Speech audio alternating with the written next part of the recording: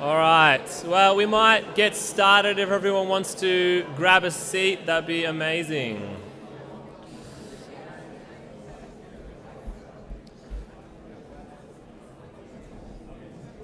Thanks, everyone.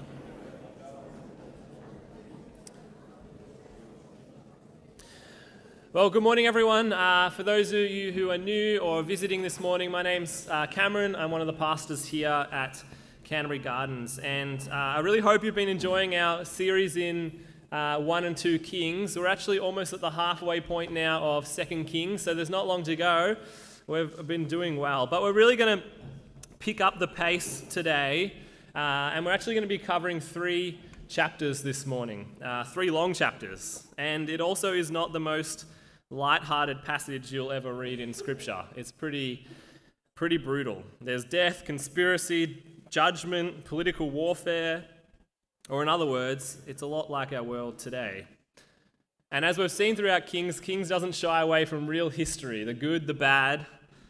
It confronts it all as God works in the midst of sinners in a sinful world. Now, obviously, with a passage like today, we won't be able to go through verse by verse and look through all the details of what's going on here. So today will be more of a zoomed out picture of chapters 8 to 10. But there's one main point that I want you to see that I think runs right throughout these chapters, and that's this: that God brings justice according to his word. God brings justice according to his word. And we're going to see him bring justice in 3 very different types of people. We're going to see God bring justice to the faithful, we're going to see him bring justice to the rebellious, and we're going to see him bring justice to the zealous. And so let's make our way through these 3 different types of people we see in this passage. But before we do that, I invite you to pray with me for yourselves and for me as we begin this text. Lord, we ask now that by your Spirit in us, you'll reveal what this text has to say to us today. I pray that you'll work in our hearts, point us to your Son, and help it to make a difference in our lives this week. We ask this in Jesus' name. Amen. Now we're going to start by reading from verse 1 of chapter 8. So read with me the first 2 verses. It says this: Now Elisha had said to the woman whose son he had restored to life, "Go away with your family and stay for a while wherever you can, because the Lord has decreed a famine in the land that will last 7 years." The woman proceeded to do as the man of God had said. She and her family went away and stayed in the land of the Philistines 7 years. Now, I'm assuming you haven't forgotten about this Shunammite woman. She appeared only a few chapters ago, but if for some reason you missed that, just a reminder of who she is. She was a wealthy woman who basically offered up a dwelling for Elisha to stay at. And Elisha, in return, almost for her generosity, he asked her what he could do for her, and he provided a son for this woman. And then this son died, and Elisha miraculously raised him to life. But now, somewhat surprisingly, she's back on the scene. And we learn that Elisha had said to her to leave the land of Israel due to a famine on the nation. Which actually should remind us back in 1 Kings chapter 17 when Elijah himself had predicted a drought for 3 years. Here's a famine for 7 years. The judgment is increasing as we go throughout the book of Kings. But what we see here is this woman continues to show faith, doesn't she? We saw in the original passage that her faith grew as she saw the miraculous things being done through Elisha, and now she shows faith again. She immediately obeys what the man of God has said. She went away and spent 7 years in the land of the Philistines. And we shouldn't underestimate this act of faith, should we? She's uprooting her family out of her own land, and she's going to live in a foreign land for 7 years. That's a big step, uprooting your whole family to go. But we know that this woman is a woman of faith, and that faith has continued to grow. Her faith in the word of the Lord through the prophet. Look at verse 3. At the end of the 7 years, she came back from the land of the Philistines and went to appeal to the king for her house and land. The king was talking to Gehazi, the servant of the man of God, and had said, "Tell me about all the great things that Elisha has done." Just as Gehazi was telling the king how Elisha had restored the dead to life, the woman whose son Elisha had brought back to life came to appeal to the king for her house and land. Gehazi said, "This is the woman, my lord, the king, and this is her son whom Elisha restored to life." The king asked the woman about it, and she told him. Then he assigned an official to her case and said to him, "Give back everything that belonged to her, including all the income from her land from the day she left the country until now." Now, this text leaves out a lot of details that we might like to have, but we see that after 7 years, this Shunammite woman comes back to the land and sees that her land has been dispossessed. Now, we don't know why it's been dispossessed. We don't know by who, but we know the main point is that an injustice has been done to this woman and her family. And so what does she do? She goes and appeals to the king. And then we see this interesting exchange between Gehazi and the king. And again, there's lots of questions here. Why is Gehazi talking to the king? Why is the king so interested in what Elijah's been doing? We don't see all the details here. But again, we know the main point, that just as Gehazi is speaking about the Shunammite woman and how Elisha restored her son from the dead, she walks through the door. It's kind of a funny scene, isn't it? You can imagine Gehazi's surprise, like, here's the woman, right here actually, she's just walked through the door. And so she tells the king her situation, and she receives back her land and all the revenue, all the money that she had lost while she was gone. What a coincidence, right? Well, no, not at all. You see, what we have here is a picture of God continuing to look after this faithful woman. And this time there's no Elisha or Elijah present, but it's God himself looking after this faithful woman. We see a beautiful picture of how God's providence, he aligns the whole situation to bring favor to this woman. I don't know if you've ever had that in your life where you feel like God's just lined up all the details. But the wider question is, why is this story placed here? Because it seems rather insignificant, doesn't it? Considering what came before and what comes after. I mean, we just saw the whole Syrian army come against Israel and God miraculously provide grace to them when they didn't deserve it. And immediately after this, we're going to see this whole political upheaval, the downfall of kings and idolaters. And right in the middle of these two stories is this little story about a faithful Shunammite woman and how God provides for her. And so why is it here? Well, I think that's the point of that story. It's here to show that in the midst of global political warfare, upheaval of kings and kingdoms, God is interested in bringing justice to this one faithful Shunammite woman who lost her land. We get a picture of a God who's working, yes, in the big events of the nation of Israel, but he's also working in the small details of those who are faithful to him. And he brings justice to her speedily. He does not forget about this woman. And I wonder if today you need to be reminded about this faithful Shunammite woman. You see, the world is a big and scary place. We're about to see that in the rest of this section. And it's easy to believe in the midst of current world events and all the things that are going on and all the other people's lives that seem so much more important, that God does not care about my small little life and the injustices that are being done in my world.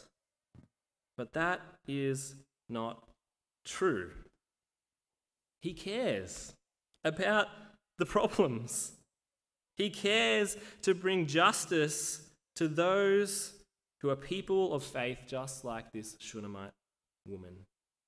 In fact, there's a New Testament parable told by Jesus, which is strikingly similar. You wonder if this is kind of the inspiration for Jesus' parable. Because in Luke 18, verses 2 to 8, we read this. He said, "In a certain city there was a judge who neither feared God nor respected man." Sounds a lot like those Israelite kings, right? And there was a widow in that city who kept coming to him and saying, "Give me justice against my adversary." For a while he refused.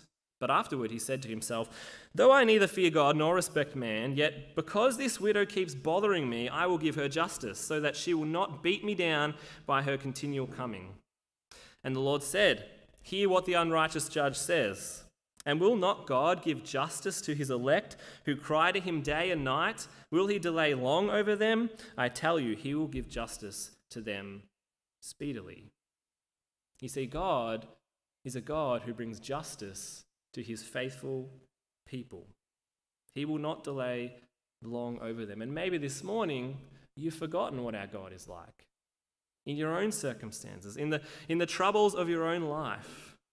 Maybe you've forgotten that God sees and he cares about the individual stories and your individual small acts of faith that you take each day.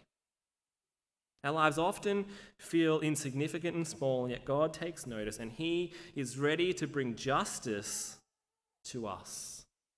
And so let us continue to be people of faith like this Shunammite woman, to trust the one who pays attention and sees all the details of our lives and can align in his providence to bring us justice.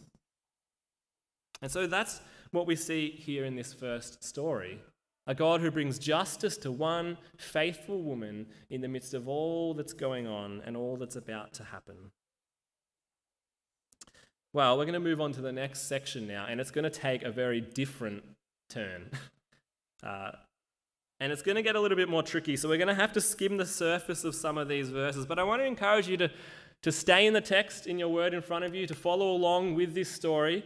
We're going to zoom through it faster, but it's important for us to see the details. So let me just give a verbal recap of what happens in the rest of chapter 8, because ultimately the rest of chapter 8 is really about setting us up for Jehu coming in chapter 9 and 10. But there's something important we need to remember before we get into it. Firstly, we need to remember back to 1 Kings 19. Now, it's a while ago, I don't expect you to remember, but what happened there was it was just after Elijah had fled from Jezebel, and God had comforted him through the still small voice on the mountain. You remember that scene, right?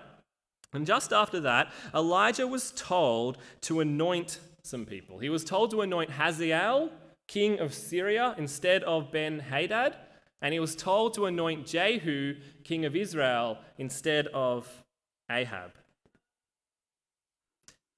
And the inexplicable purpose of that was to bring judgment on Israel. Now, we don't know why, but it appears that Elijah never actually fulfilled that command. We don't know why. Maybe he got distracted by other things. Who knows? But in these chapters, we're going to see the fulfillment. Elisha brings fulfillment to this command back in 1 Kings 19. So to briefly run through what takes place, follow along with me. We see in verse 7 that Ben-Hadad becomes sick. And so what does he do? He sends Hazael to go and talk to Elisha to see if he's going to recover. Now, this is already interesting because just a few chapters ago, who else was sick and where did they consult? Ahaziah, he became sick, king of Israel, and he went to consult the false gods of Baal. And here we have someone from Syria consulting Elisha. It's clearly to show here that Israel's become so bad that even their enemies are acknowledging Yahweh more than they are themselves. Anyway, Hazael goes to Elisha and asks him, "Will Ben-Hadad recover from this illness?" And Elisha replies and says, "Yes, but he's going to die anyway." Read with me in verse 11 what it says here. "And Elisha fixed his gaze and stared at him until he was embarrassed. And the man of God wept. And as Hazael said, 'Why does my Lord weep?' He answered, 'Because I know the evil that you will do to the people of Israel. You will set on fire their fortresses, and you will kill their young men with the sword, and dash in pieces their little ones, and rip open their pregnant women.' And Hazael said, 'What is your servant, who is but a dog, that he should do this great thing?' Elisha answered, 'The Lord has shown me that you are to be king over Syria.'" And so this interesting exchange takes place here. And it shows us a couple of things. First of all, it shows us the compassion of these prophets. Like sometimes I think we think of these prophets as somewhat removed and just pronouncing judgment and that's all they do. But here we have Elisha mourning over the pronouncement of judgment that ultimately is coming upon Israel. He's grieved. But also we need to remember that this is part of that prophecy, right? Chapter 19, we didn't read it, spoke about that those who escape Jehu's sword will be wiped out by Hazael. This is God's sovereign judgment coming to Israel. And you wonder whether Elisha saying this to Hazael was the very thing that motivated him to go home and to kill his king. And that's exactly what he does. The next day, Hazael goes back, he takes a bedcloth, dips it in water, and puts it over Ben-Hadad's face until he dies. And so Hazael reigns in Syria, and the judgment is set. Now, the next bit's a little bit confusing because we get a lot of kings with frustratingly similar names. I think it's like the John of this day and age. It's Joram. So what we see is it's setting up this political field for us. In verse 16, we see that Jehoram, the son of Jehoshaphat, remember Jehoshaphat, the good but pretty naive king who always seemed to be helping people he shouldn't? Well, his son, Joram, begins to reign over Judah, and we learn that he walked in the same pattern of the kings of Israel. Now, why did he walk in the same pattern as the kings of Israel? It's important detail. Verse 18 tells us why. Because he had taken one of the daughters of Ahab for his wife. So here we have Judah aligning itself with Israel, becoming as sinful as them for one reason, because they've aligned themselves with Ahab's family, who are pronounced to be judged by Yahweh. And yet, another important detail to notice is despite the union here of Judah and Israel in evil, there is one distinct difference between them. And that's verse 19. Look at that. Yet the Lord was not willing to destroy Judah for the sake of David his servant, since he promised to give a lamp to him and to his sons forever. And so despite Israel and Judah being united in their sin, being as bad as one another, the difference is that God has made a promise to preserve a lamp in the house of David. And so what we see already in this text is a God who is being faithful to work out his plans of judgment and faithful to work out his plans of salvation. So, next, Jehoram of Judah dies, and his son Ahaziah reigns in his place.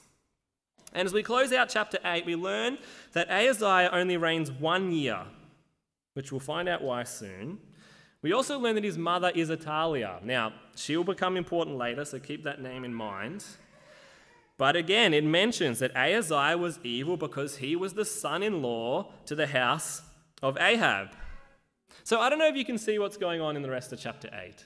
At every turn, we read the name Ahab. Ahab, Ahab, Ahab. It's just mentioned all over the place, right? It's like this text is trying to show us that this family are like a plague that's infecting everything they come into contact with. Ahab's family has already caused the irreversible judgment pronounced upon Israel, and now they've drawn Judah into that. They've dragged them down through this connection with the family of Ahab. They're like a plague, they're corrupt and they're evil, and they must be judged. It's setting us up to see that God's judgment is a just judgment. It's not coming lightly. The sin is great and it needed to go.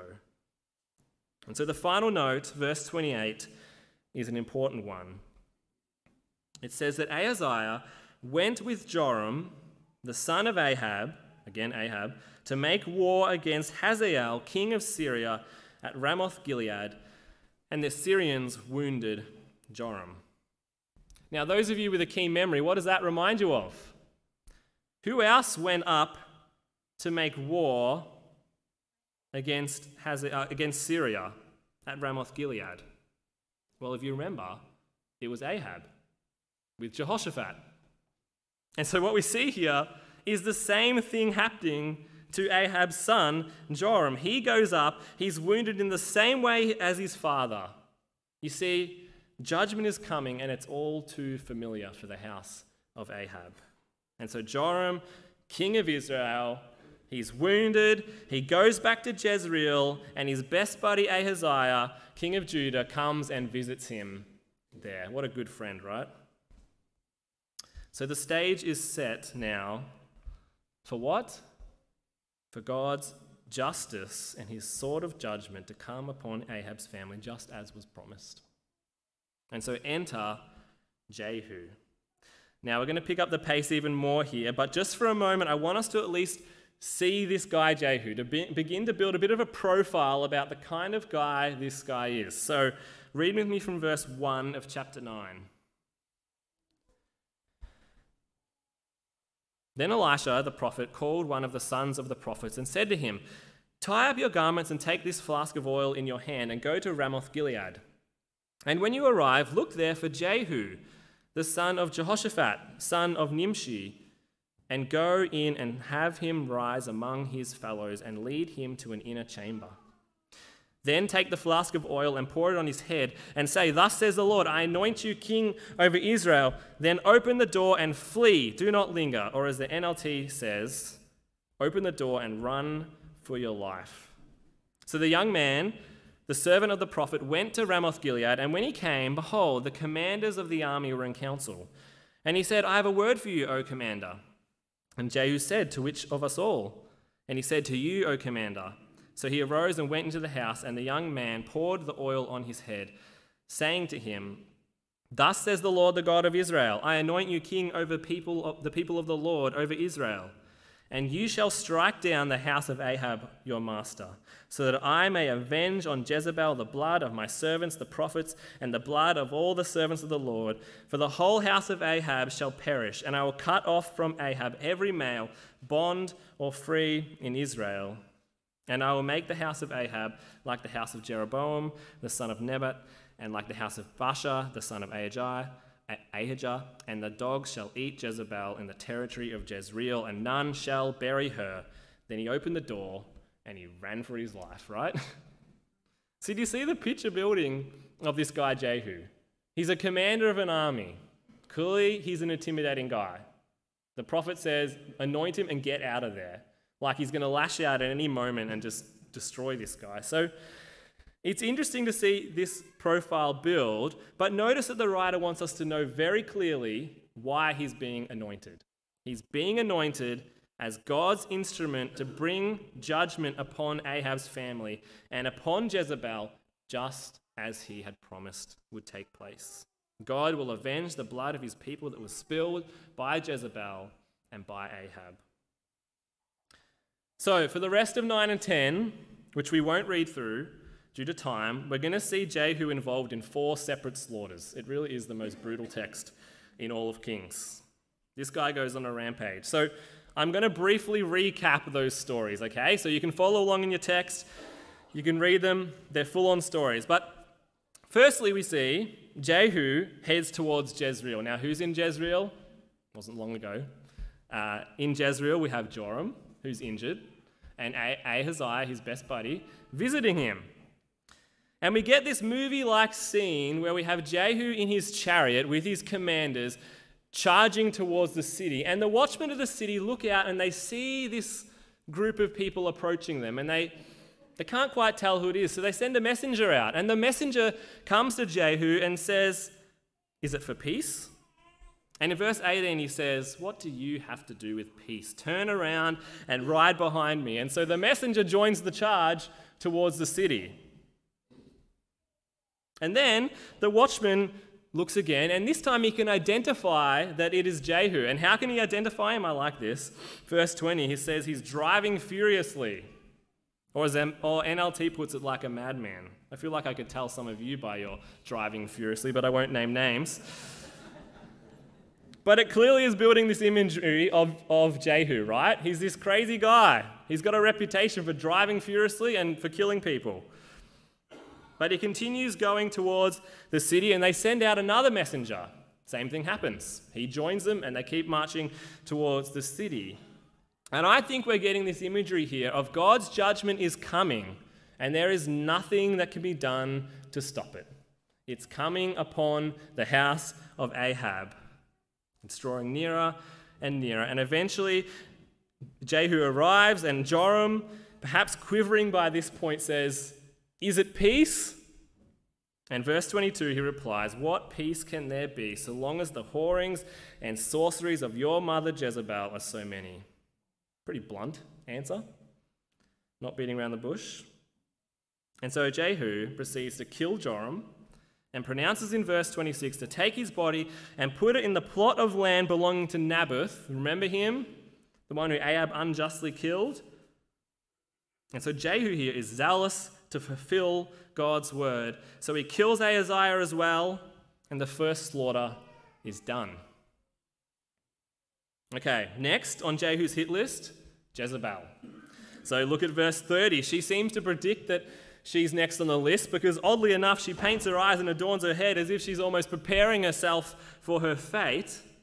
And Jehu arrives, and I'm not going to go into the details of why, but 3 eunuchs, Jehu calls out to them, and they throw her out of the building. She lands on the ground, blood splatters everywhere, and Jehu tramples over her with her horse.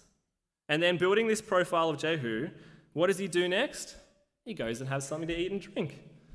Because what do you do after killing someone? It's tiring work. You go and have something to eat and drink in her house. And then he comes back to bury her, and the dogs have eaten everything except the skull, palms of her feet, and her hands. But palms of her hands and her feet, other way around. And so the second slaughter's done. But pretty full on, right? Well, it gets worse.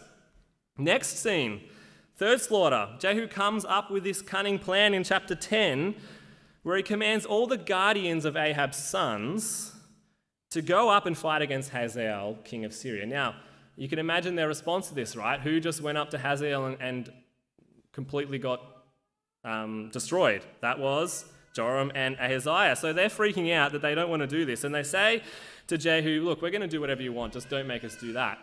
And so he says, "Well, what I want you to do is to cut off all the heads of Ahab's sons." And then he commands them to put them in 2 piles at the entrance to the gate of the city. And in verse 10 of chapter 10, he proclaims this to all the people: "Know then that there shall fall to the earth nothing of the word of the Lord that he spoke concerning the house of Ahab, for the Lord has done what he said by the prophet Elijah." Again, reaffirming this promise is being fulfilled. But notice also the very next verse. Verse 11, it says that he struck down all who remained of Ahab's house in Jezreel, his great men, his friends, his priests, until he left him none remaining. Now, what I find interesting here is that's pretty comprehensive, right? It's pretty comprehensive. His friends, are they really of the house of Ahab? Don't know. We'll come back to that point a bit later, but he clearly likes to kill people. And so he goes to Samaria and he finds relatives of Ahaziah, king of Judah, along the way. And so, what does he do? What Jehu does best. He kills them, because why not? And then he kills 42 of his relatives. And then he finds this random guy named Jehonadab, and he comes, and what does he say in verse 16? It's an interesting statement here. He says, "Come with me and see my zeal for the Lord." And so he goes to Samaria, and he strikes them down, and slaughter 3 is complete.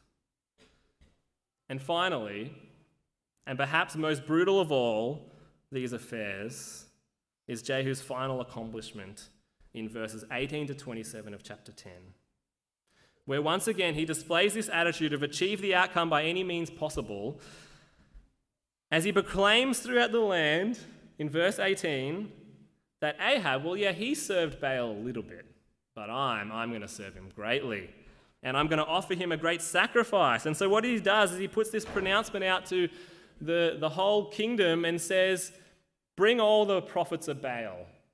I'm going to have a great sacrifice for Baal." And he puts these special robes on them. They all go into the house of Baal, and Jehu goes in there with them. He closes the door behind him. He offers this sacrifice, the fake sacrifice, because they don't realize that they're actually the sacrifice. He walks out of the front door, closes the door behind him and says to his commanders that are stationed outside, go in there and slaughter every single one of them, lest, if you don't, you'll lose your life in exchange. And so he does that. He kills all the prophets of Baal. They tear down the house of Baal. And in verse 28, we see the summary that Jehu had wiped out Baal from Israel. And so that ends what only can be described as perhaps the most brutal couple of chapters in the whole Bible, right? And so what do we do with all of that? What do we do with that? Well, it's important for us to notice the threads that consist throughout these slaughters. And that's that fact that Jehu is fulfilling God's promise to the house of Ahab. That this is God's judgment being dealt out by the sword of Jehu. 6 times through these slaughters, we see a reference to God's pronouncement of judgment coming to fruition through the promise that he made about Ahab's household through Jehu. And so what we see here is just like in our first story of the Shunammite, that God brought justice to his faithful follower according to his word. Now God brings justice to the rebellious line of Ahab according to his word. You see, what we have here is a very in-your-face picture of God's judgment against sin.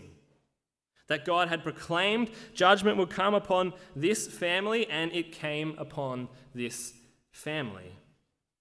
And so imagine how the original audience would have taken this text. Sitting in exile. They'd been warned time and time again, judgment's coming, Babylon's coming, and yet they did not turn away, and they were destroyed. Jerusalem was destroyed. They were exiled out of the land, and now they're sitting here reading this text and they're thinking, we should have listened. We should have listened that God's judgment, as he pronounced, it came just like he said. And it's the same God that we serve today. This isn't Old Testament God. This is the God of the Bible.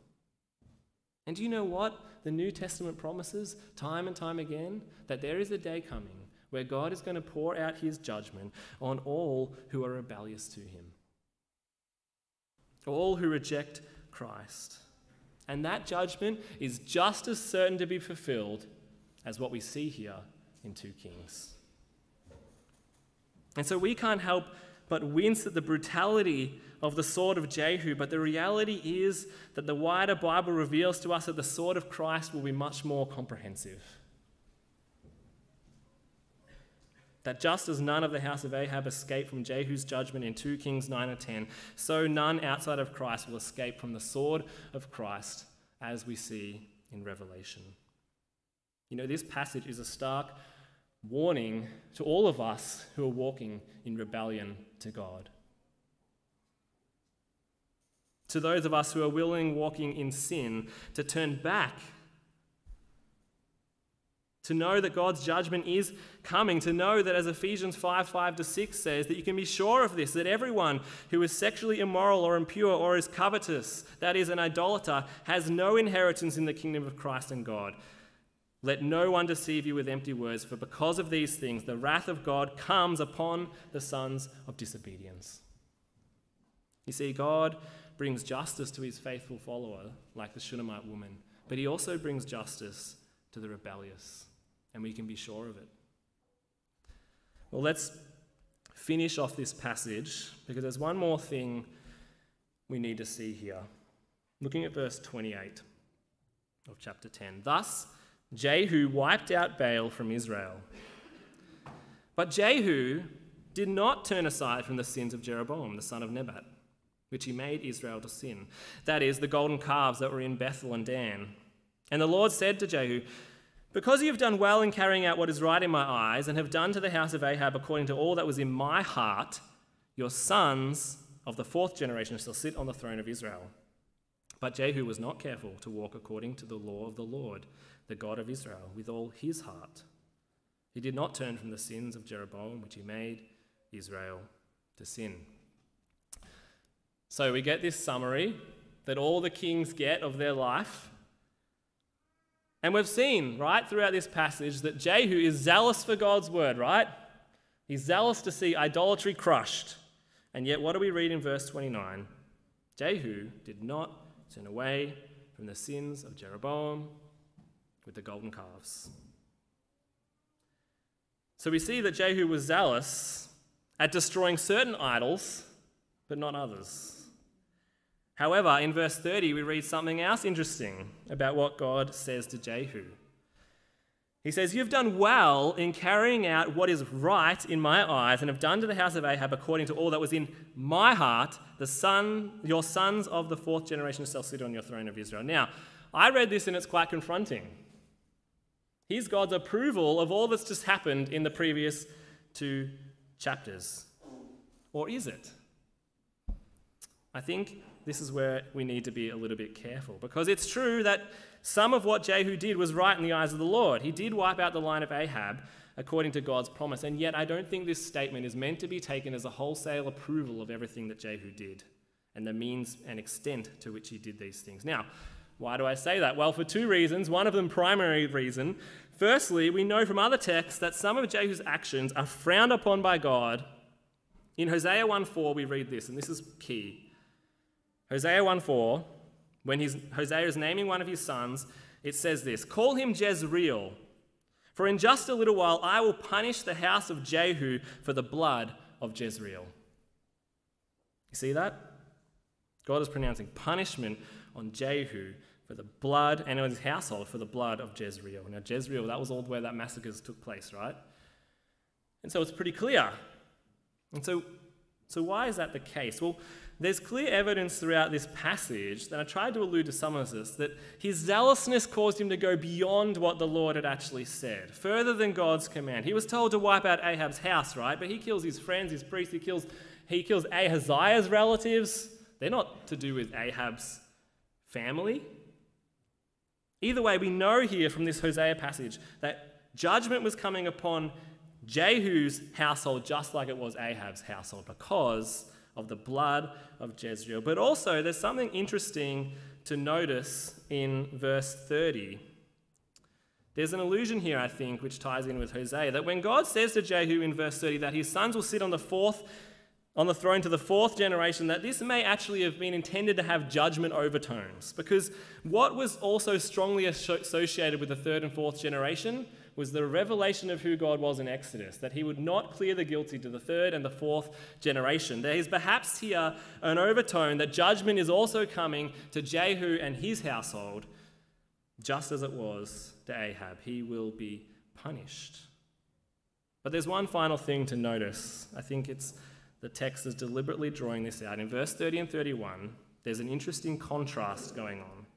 God says to Jehu that you have done to the house of Ahab according to all that was in my heart. And then look at 31. But Jehu was not careful to walk in the law of the Lord, the God of Israel, with all his heart. He did not turn away from the sins of Jeroboam, which he made Israel to sin. And I think these verses are revealing something to us. It's showing us that just as God brought justice to the Shunammite, and he brings justice to the rebellious, he also brings justice to this zealot Jehu.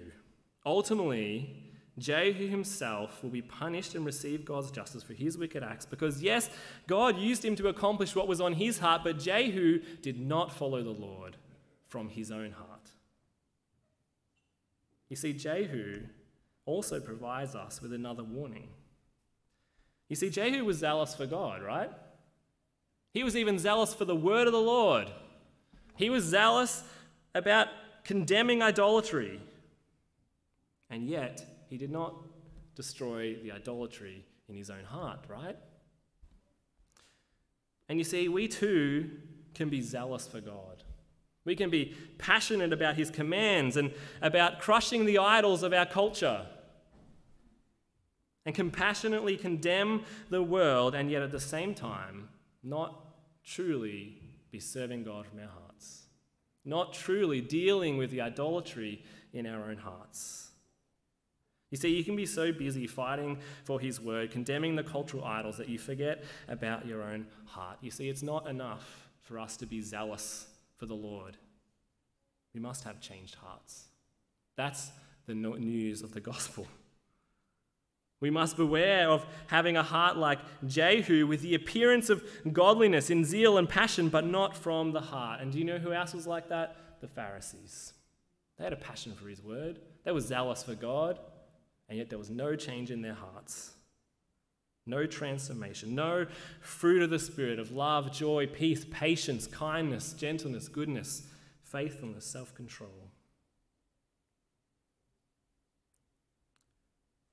And so what we see here is God's gracious justice coming to a faithful woman, and his just judgments coming upon two different types of rebels. We see God who brings the sword to bear on those who rebel against his word, either in outward rebellion, like the kings of Israel, or in inward rebellion, like Jehu, in a heart that was not changed. And that same God also promises today to bear his sword on all those who continue in their rebellion. Whether it's through running to the world in outright disobedience, or being zealous like the Pharisees and this facade of religiosity that is actually a cover for our own sins. And yet, we also need to see here, we need to remember that little line in chapter 8, because it's easy to forget about it in all this drama, right? That God promises to give David a lamp in Israel. We need to remember that God is faithful, yes, to carry out his justice and in judgment, but he's also faithful to his promise of salvation. And the striking thing is that this promise leads to Christ, right?